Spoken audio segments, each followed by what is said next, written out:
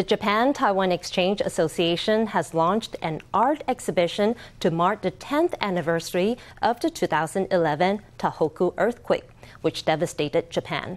At a press conference one day before the anniversary, Japan's representative to Taiwan once again thanked the Taiwan public for its outpouring of aid and donations during one of Japan's darkest moments. He also conferred commemorative medals to Taiwanese firefighters who were dispatched to the disaster zone in Fukushima to help with search and rescue.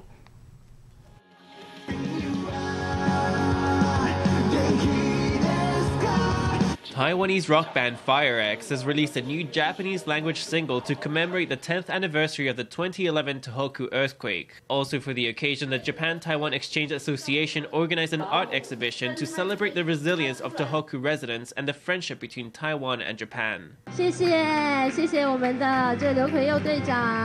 Japan-Taiwan Exchange Association head Izumi Hiroyasu conferred commemorative medals on Taiwanese firefighters who were dispatched to the disaster zone to help with search and rescue operations. He thanked Taiwan for lending a helping hand to Japan in a time of dire need. For one firefighter, the events of 10 years ago are still fresh in his mind. When we reached the area, we were met with a disaster scene that could be described as complete destruction. There was no way to tell the wooden houses from the roads. On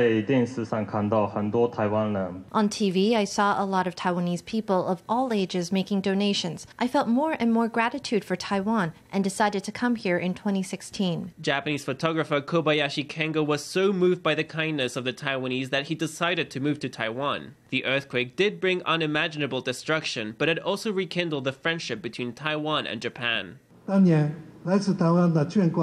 Back then, Taiwan donated more than 25 billion yen. All of Japan was touched to see how Taiwan, with a population of just 23 million people, managed to raise this much money at a time when many wanted to run away. Our friends in Taiwan came to the disaster zone. We will absolutely never forget how Taiwan lent us a caring hand in Japan's darkest moments.